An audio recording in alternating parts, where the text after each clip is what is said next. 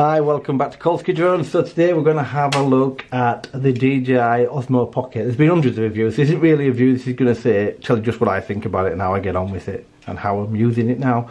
So I wasn't going to buy this, that's why I bought the GoPro camera, but the lure of buying it was too great for me, to be honest. So I bought this to use, so I use a hat cam at the minute, but I'm actually going to use this from now on to record my footage when I'm outside and I'm recording the drone in the air. Just so I can get 4K, but I can also get a stabilised picture. Just so I can have a nicer finish on the 60 frames per second on the video. So, you've all seen this, it comes in this case, and this is the item itself. It is tiny. Single button to turn it on. And then you can see as it turns on. Let me just, you've probably all seen this, but let me show you the screen.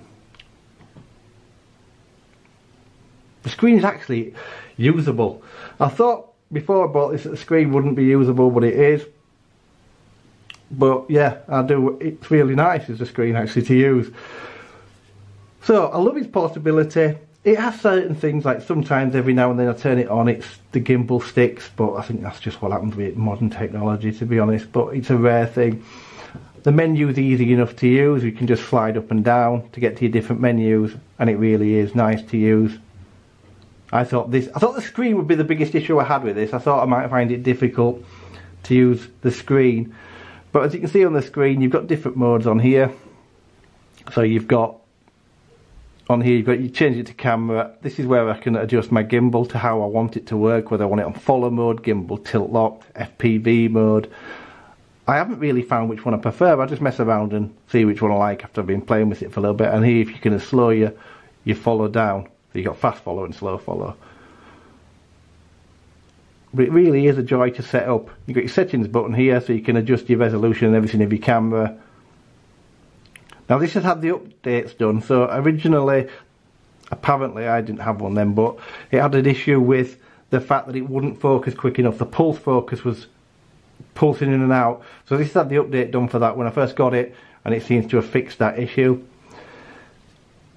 But the biggest issue I had, and what I didn't really like about these, was I had to connect this up to my phone if I wanted to use it on a phone. Now if I want to put this on my head and get line my shots up and make sure I've got everything in focus, I can't stick the phone in my head. And you can buy a Wi-Fi module that plugs in the back. But you get, again, it's another 50 quid, and it's not going to fit on a hat cam.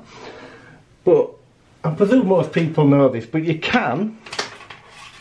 So this is a USB-C OTG cable. You just plug it in the bottom,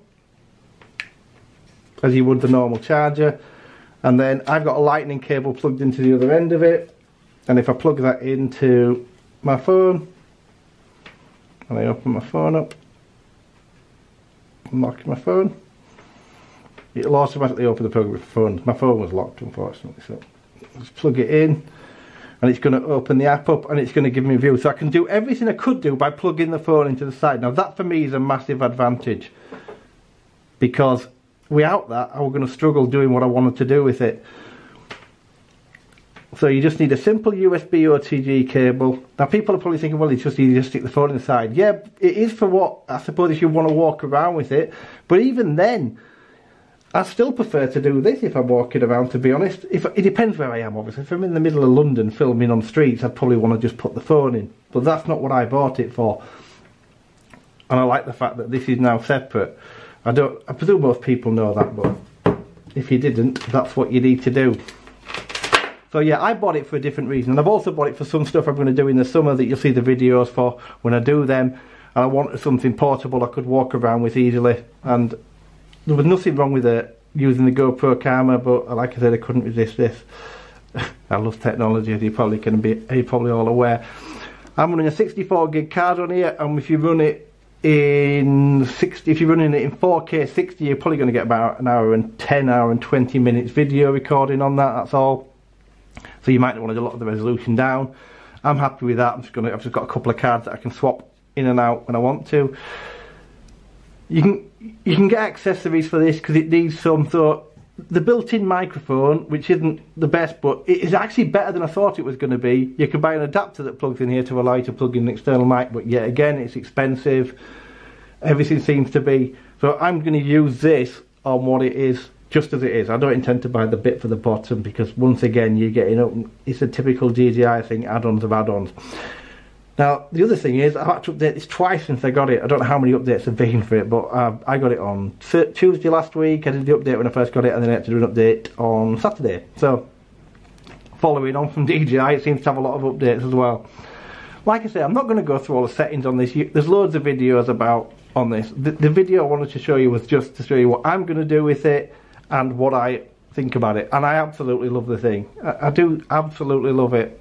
I think it's fantastic. The image quality, which you're going to see in the video I've got coming up, is absolutely amazing. So the video you're going to see coming up that I've recorded is about 4 minutes long, and it's real world footage. So I haven't gone skiing in the south of France or Austria. I've gone just in the walking up the street to show you what it looks like, and I've gone to a church to film what the graveyard looks like, and you can see the clarity of the grave to see what it looks like if you're close up to something. Can you read the writing really well? And there's also some cows in a field that are filmed, because this is more like real world footage.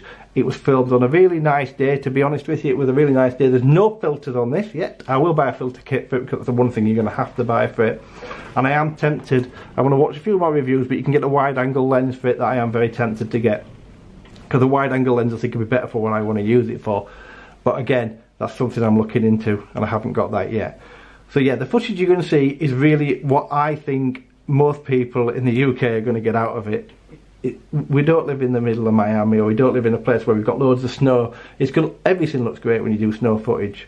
This thing looks great in real world, and that's what I wanted it for. And that's a bit that concerned me, because every video I've watched, I've seen very few people that have just done real world filming. What was it like walking up and down a street? What was it like just filming on a field? Because that's what I'm going to be using it for. But yeah, so I do recommend this. It's expensive.